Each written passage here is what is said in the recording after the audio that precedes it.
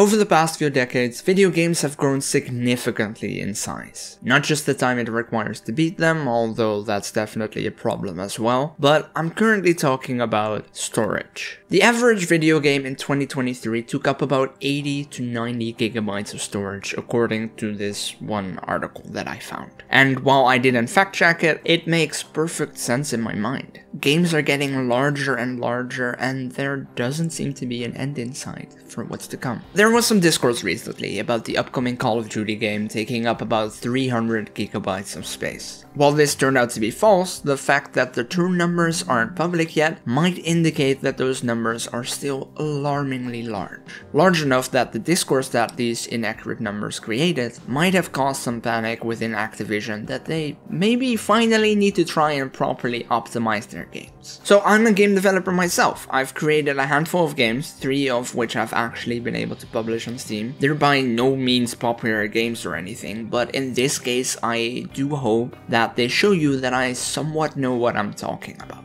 That said, I found optimizing my games to take up less space on the hard drive one of the hardest things in this entire development process. Nearly all 3 of my games take up about 300 megabytes of storage. Way too much if you ask me, but I'm only a mere indie developer whose focus is more on releasing games rather than optimizing it for millions of players. Activision, however, isn't a mere indie developer. They have an audience, a large audience. Millions of people buy every single new release they put out. So they most likely have people whose job it is to optimize their games to be playable by as many people as possible. Then why do their games often take up more storage space than some consoles have in the first place? I know, incredibly high quality models and textures, lots of sound design, voice lines, and a large soundtrack. But 150 gigabytes for a 6-hour campaign and some multiplayer modes? I mean, come on! And not to disparage Call of Duty too much, let me give you another example.